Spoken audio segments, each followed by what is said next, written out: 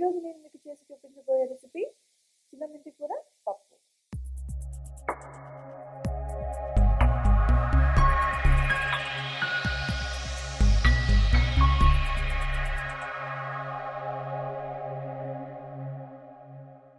మేతి కూర పప్పుకి కావాల్సిన పదార్థాలు: 1 కప్పు కందిపప్పు, ఉప్పు, 2 టొమాటాలు, ఇందాక చెప్పినట్టుగా 2 కట్టల మెంతి కూర ఉంది కదండి, శుభ్రంగా కడిగి వాష్ చేసి పెట్టుకున్నది మెంతి కూర, కొంచెం చింతపండు, పులుపు ఎక్కువగా తినేవాళ్ళు కావాలంటే చింతపండు కొంచెం ఎక్కువ వేసుకోవచ్చు, 1 టేబుల్ స్పూన్ పసుపు, 2 టేబుల్ స్పూన్లు కారం ఎక్కువగా తినేవాళ్ళు కూడా కావాలంటే కొంచెం కారం ఎక్కువగా యాడ్ చేసుకోవచ్చండి, 1 టేబుల్ స్పూన్ మినపప్పు, 1 టేబుల్ స్పూన్ జీలకర్ర, 1 టేబుల్ స్పూన్ పచ్చిశనగపప్పు, 1 టేబుల్ స్పూన్ ఆవాలు, 1 పెద్ద ఉల్లిపాయ, 4-5 నుంచి వెల్లుల్లి రెబ్బలు, కొద్దిగా కరివేపాకు, కొత్తిమీర, 5-6 పచ్చిమిర్చి, 2 ఎండుమిర్చి, అలాగే సరిపడినంత ఆయిల్.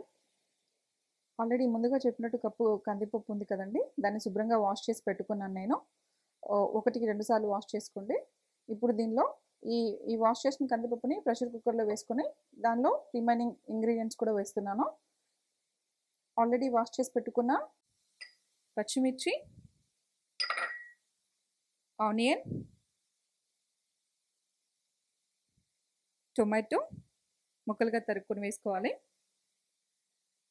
ఆల్రెడీ చింతపండుని వాష్ చేసుకోవాలండి, నేను ఆల్రెడీ వాష్ చేసి పెట్టున్నాను. పసుపు, కారం, ఉడికేందుకు సరిపడా వాటర్ పోసుకోవాలి. చూసారు కదా, ముక్కలన్నీ మునిగేంత వరకు వాటర్ పోసుకొని ఇప్పుడు లిడ్ పెట్టుకొని స్టవ్ వెలిగించుకొని ఈ ప్రెషర్ కుక్కర్ని పెట్టుకొని 5 విజిల్స్ వచ్చేంత వరకు ఉడకనివ్వాలి.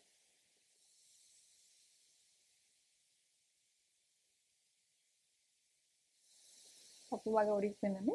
ఇప్పుడు స్టవ్ ఆఫ్ చేసుకుందాం. చల్లారిన తర్వాత లిడ్ తీసి పక్కన పెట్టుకుందాం. ఇప్పుడు రుచికి సరిపడా ఉప్పు వేసుకొని మెదుపుకుందాం.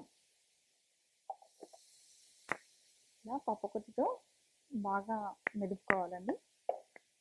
యాక్చువల్గా చాలామంది మెంతికూరని ఫ్రై చేసుకుంటారు. ఫ్రై చేస్తే కొంచెం మెంతికూర చేదుగా ఉంటుంది కదా, సో పిల్లలు తినడానికి ఇష్టపడరు. అలాంటి వాళ్ళ కోసం ఇలా పప్పులా వేసుకొని చేస్తే చాలా బాగుంటుంది, చాలా టేస్ట్గా కూడా ఉంటుంది. పిల్లలు కూడా చాలా బాగా తింటారండి.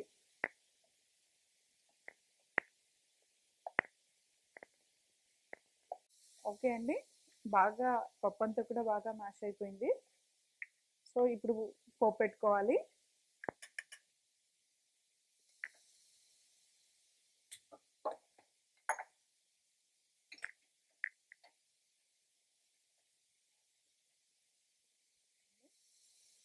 త్రీ టేబుల్ స్పూన్ ఆయిల్ వేసుకోవాలి.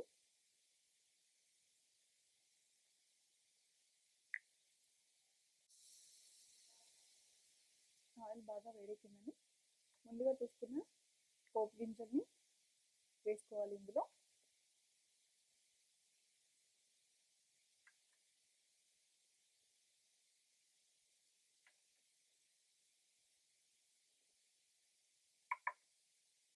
ఆవాలు బాగా చిటపట్లాడేంత వరకు వేయించుకోవాలి.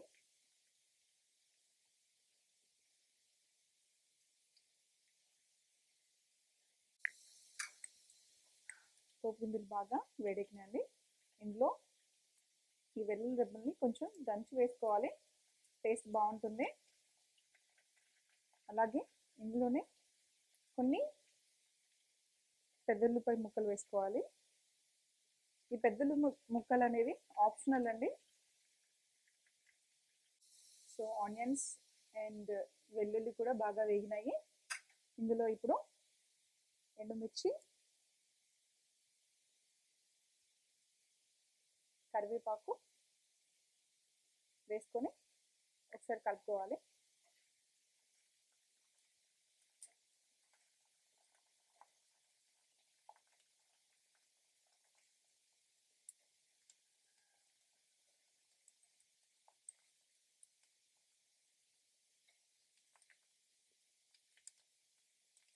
అన్నీ కూడా బాగా వేగిపోయినాయండి. ఇప్పుడు ఈ పప్పుని స్టవ్ మీద పెట్టుకొని ఆల్రెడీ ప్రిపేర్ చేసుకున్న ఈ పోపు గింజల్ని దీనిలో వేసుకోవాలండి. ఒకసారి ఈ పోపునంతా కూడా బాగా కలుపుకోవాలండి. లో ఫ్లేమ్లో పెట్టుకోవాలి స్టవ్, లేదంటే మాడిపోతుంది. పప్పుకి ఈ పోపు అనేది చాలా ఇంపార్టెంట్ అండి. ఈ పోపు అనేది మాడిపోతే ఏంటంటే టేస్ట్ అనేది బాగుండదు. సో మాడిపోకుండా చూసుకోవాలి. పప్పు కొంచెం చిక్కగా ఉంటే దానిలో కొంచెం వాటర్ పోసుకోవచ్చు.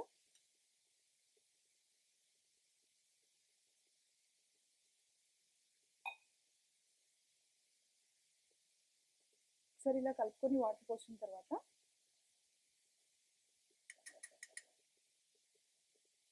లిడ్ పెట్టేసి ఒక 2 minutes వరకు లో ఫ్లేమ్లో ఉడకనివ్వాలి. 2 minutes ఇంకా పప్పు బాగా ఉడికిపోయింది కదండి. ఇప్పుడు దీన్ని సర్వింగ్ బౌల్లోకి తీసుకుందాం. చూసారు కదా, ఎంతో టేస్టీగా ఉండే చిన్న మెంతికూర పప్పు రెడీ అయింది. చూసారు కదండి చిన్న మెంతికూర పప్పు ఎలా తయారు చేయాలో.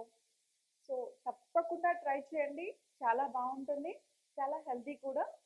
మీకు నచ్చితే లైక్ చేయండి, షేర్ చేయండి, కామెంట్ చేయండి. మీరు కనుక ఫస్ట్ టైం మా ఛానల్ని చూస్తుంటే please subscribe to our channel.